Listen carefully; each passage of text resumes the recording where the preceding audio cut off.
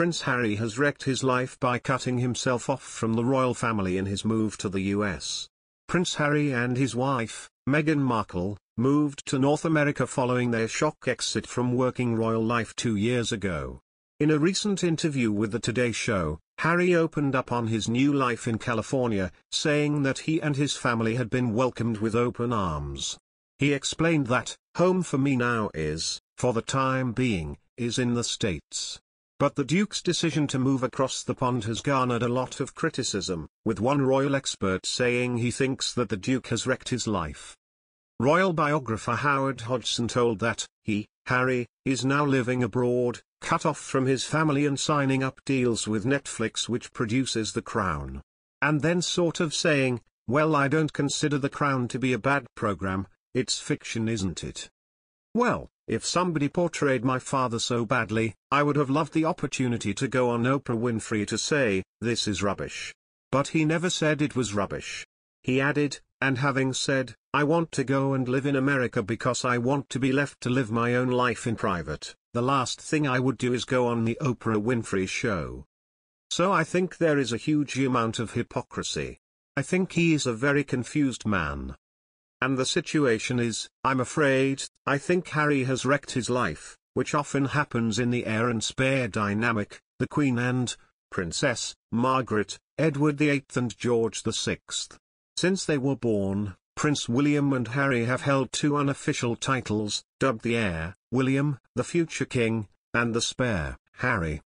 These hierarchical roles have proved to be rather impactful, with spares such as Prince Andrew and Princess Margaret struggling to navigate their royal roles. With William destined for the top job from a young age, Harry had more room to find his own path. Robert Lacey recounted a conversation between the princes in his book Battle of Brothers, which puts the heir and spare dynamic in Harry's own words. Speaking to his older brother, a 4-year-old Harry said, "You will be king one day. I won't. So I can do what I want." Mr. Hodgson's comments come after the Duke and Duchess of Sussex's secret visit to the UK, during which they reportedly met with the Queen and Prince Charles, marking the couple's first visit to the UK since their departure. Harry had returned to his home country twice before their low-key stop-off, once for the funeral of his grandfather, Prince Philip, in 2021, and second for the unveiling of a statue in tribute to his late mother, Diana, Princess of Wales. Now, after 2 years in the US, the Sussexes returned to the UK in what has been dubbed an olive branch. Harry and Meghan met the Queen at her home, Windsor Castle, for a quiet reunion. During his Today Show interview, the Duke described his visit to the Queen, saying, "Being with her, it was great. It was so nice to see her.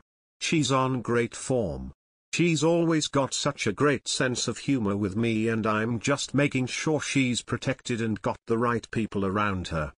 Buckingham Palace has maintained a dignified silence on the meeting, in part out of respect to the monarch, who loves her grandson, but Harry did not choose to issue a polite no comment. The prince made clear that he has firmly settled in California. He said, "Home for me now is for the time being in the States, and it feels that way. We've been welcomed with open arms and have a great community in Santa Barbara." He moved with Meghan to Montecito, California, after their decision to step down as senior royals in 2020.